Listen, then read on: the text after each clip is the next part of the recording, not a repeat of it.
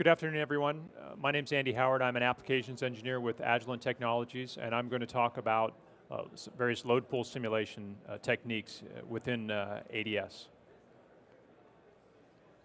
This is an outline of my talk. First, I'm going to talk about what load pool is and why do it, very briefly.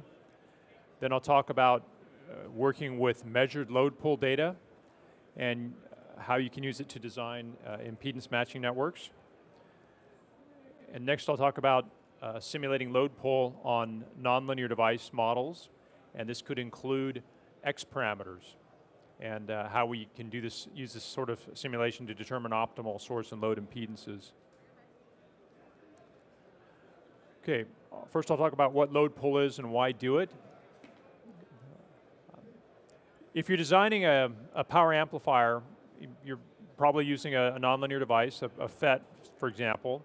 And a big part of the design process is determining what impedances to present to the output as the load and the input as the source at the fundamental second and third harmonics for the load, and also at the fundamental second and third harmonics for the source. And the performance that you get from the device really varies substantially with the load that you present to it. And by performance, I mean things like output power, intermodulation distortion, gain, power added efficiency, ACPR, error vector magnitude, things like that. Now, once you've gone through the process of determining what these optimal impedances need to be, and you've designed your input and output matching networks, you have a completed amplifier.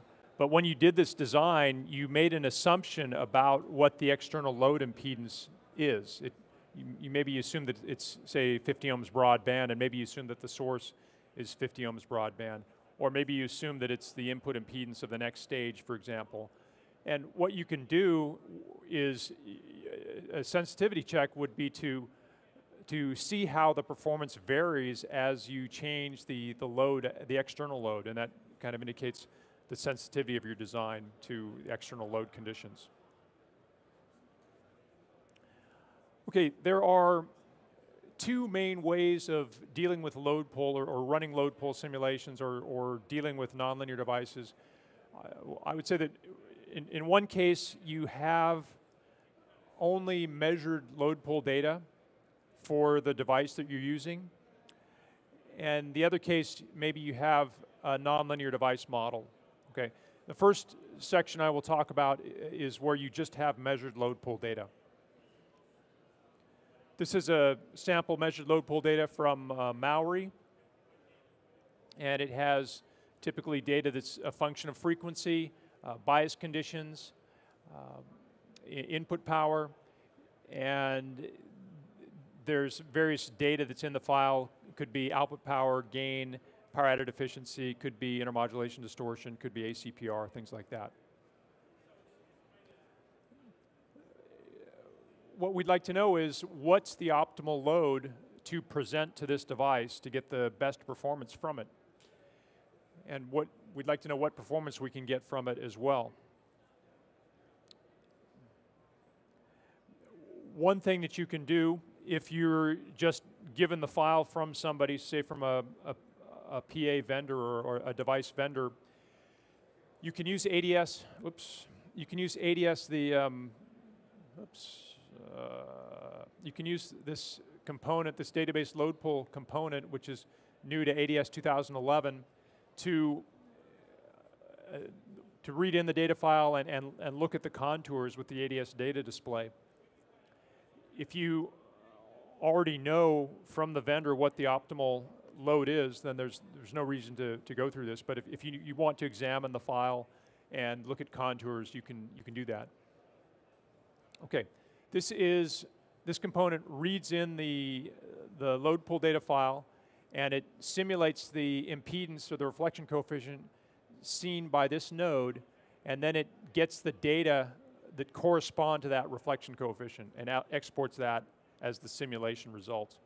And what I'm doing here is I have a load pool tuner, and we can specify some region of the Smith chart, in this case a rectangular region, and sweep out a rectangular region, present that to this component, and get the corresponding data.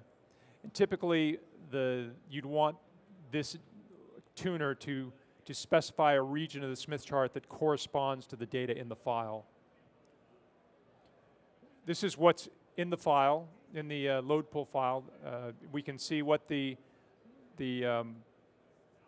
reflection coefficient ranges are, and we can see what the swept frequency and input power values are. And in this case, this is a very simple example where we just have a single frequency and a single input power. And then we can look at different performances from the load pull data, and these include the efficiency, the transducer power gain, and the power delivered, although you can certainly look at other data. This shows the contours from a simulation, and in red we have the efficiency, blue is the power out, and purple is the transducer power gain. This shows the contours for those three on a rectangular impedance chart, and the same data on a Smith chart. This is a more realistic example where I have a higher power device, and we have the file actually has a sweep of the available source power, and in this case it's swept from 20 to 37 dBm, and we're going to look at the load pull contours at each one of these available source powers, and in the region of reflection coefficients that are in the file. So these values for the SMAG min, SMAG max, S real min, and S real max are specified based on the data that's in the file. And because we're doing a power sweep, we can look at contours at a particular level of gain compression. This shows the contours for efficiency, gain, and output power at the 1 dB gain compression point. The red is for efficiency, blue is gain, and purple is output power. And the contours look a little bit strange because not all the data in the file is realistic. Some of it is noisy or irregular, or for certain points, certain loads, and certain input power levels, valid data was not obtained. So that's why some of the contours look a little bit strange, some of the particular points. This is a different way of looking at the data. I'm plotting on the y-axis power delivered versus power added efficiency, and we can select one of these points using this marker. In this case, we've chosen a point for higher efficiency. Again, this data is all at the 1 dB compression point, and this point that we've selected between power delivered and power added efficiency corresponds to this load in the Smith chart, or on the Smith chart. And this is a 4 ohm Smith chart. And if we choose this load and sweep the power, this red trace corresponds to the data, overall power levels. Then the data in the red box over here corresponds to this particular load. This data point, which is this load. Okay, here we've chosen a load that is higher output power. Still, again, it's the 1 dB compression point. It's 1 dB compression point data. All the contours are at 1 dB gain compression, and we see a different result. You can see that the output power is higher. That's on the x-axis. So if we go back, you can see that there's a trade-off. We're at higher power but slightly lower efficiency.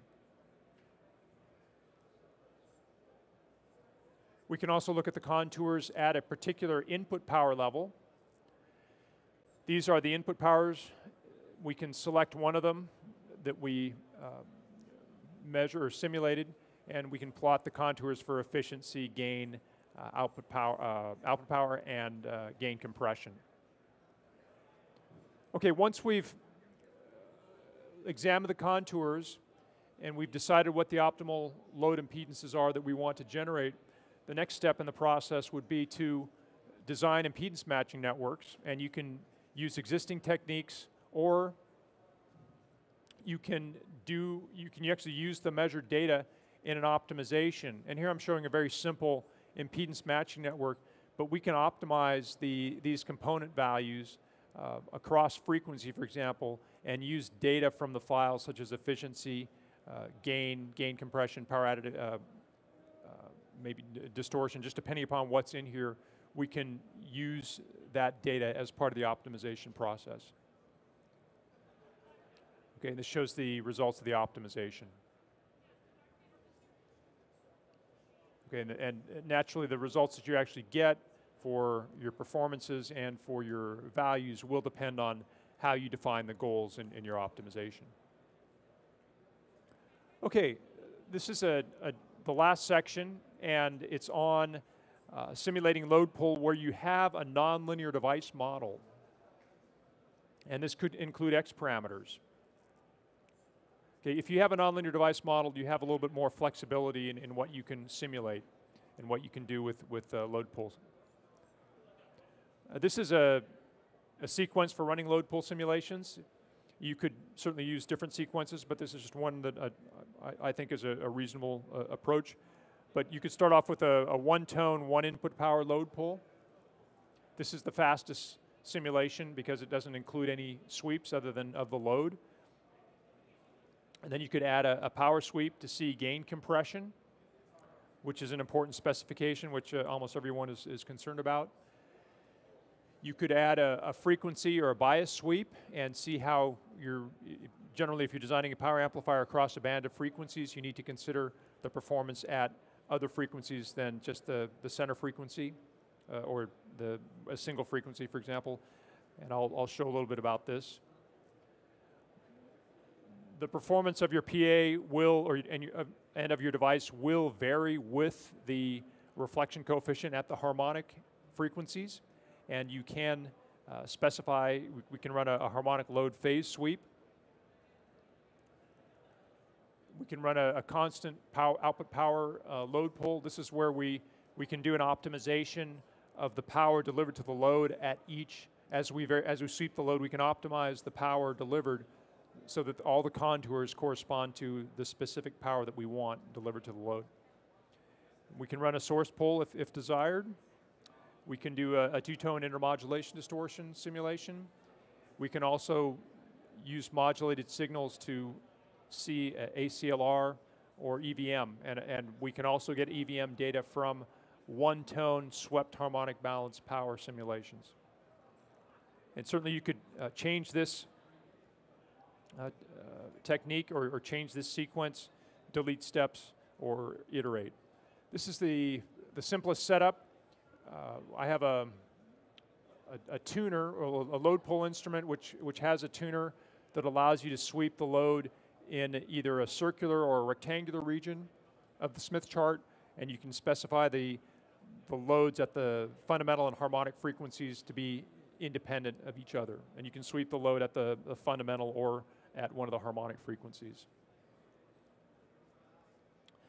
Okay, from the simulation, the first simulation, we assume we fix the available source power, we guess the optimal source impedance, and we make guesses at the impedances at the harmonic frequencies, and we run a load pull you could say run a large region of the Smith chart.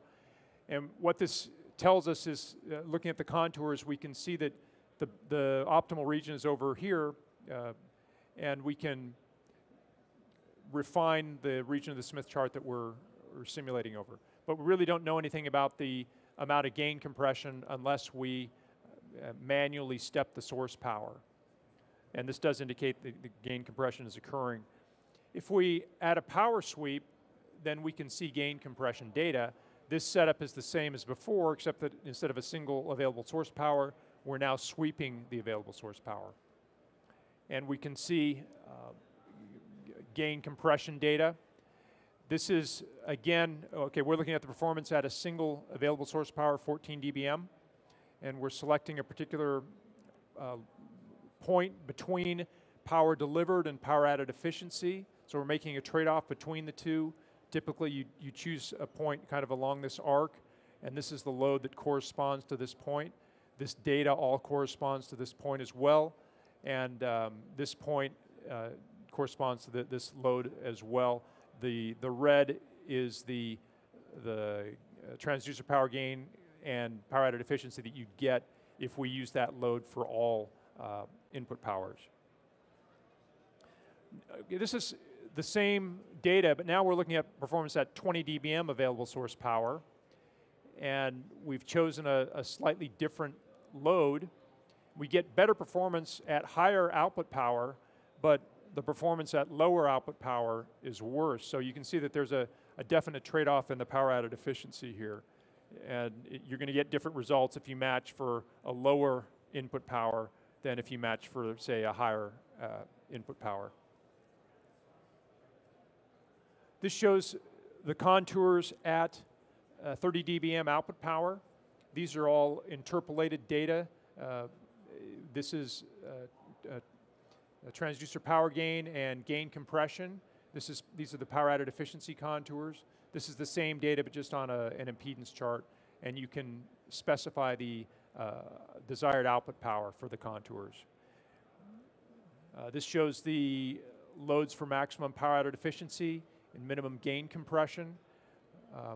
So there's about 30 percentage points difference in the power added efficiency, but the output power is exactly the same, about 30 dBm. From the same simulation results, we can look at the XdB gain compression data. These are the contours at the 1 dB gain compression point for efficiency, gain, and power delivered. And this is where we've picked a load for the highest power delivered, about that point. And this is where we've picked a load for the a higher power added efficiency, we're about here. So you could choose something in between those two if you prefer. It's possible to run a frequency or a bias sweep.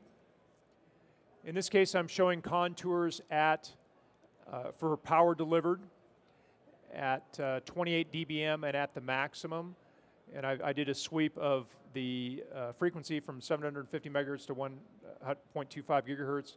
And what this shows is that it just shows how much smaller the 28 dBm contour becomes when you go from 750 megahertz to 1.25 gigahertz. But you can see that the matching problem becomes more difficult as you go up in frequency. We can also do a load harmonic phase sweep. This is a sweep of the second harmonic phase for a high reflection coefficient. And this is a method of seeing how much the reflection coefficient, say at the second harmonic, affects the overall performance of your PA. And this shows that there is some variation. The blue is the power delivered. The red is the power added efficiency. And there's a little bit of variation. You probably want to avoid about 170 degrees or near a short for the second harmonic.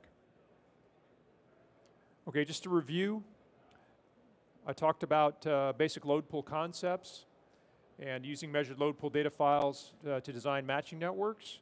And I started with a fast, simple load pool, then added sweeps to see compression and swept frequency, and showed a sweep of harmonic reflection coefficient phase. And there are certainly other techniques that I have not shown. You can run EVM analysis, for example, and you can plot EVM and ACPR from a one-tone swept harmonic balanced load pool simulation. So there are a lot of capabilities for load pool analysis, and if you have questions, please feel free to contact me or see us in the booth, and I'll give you a demonstration. Okay, thank you.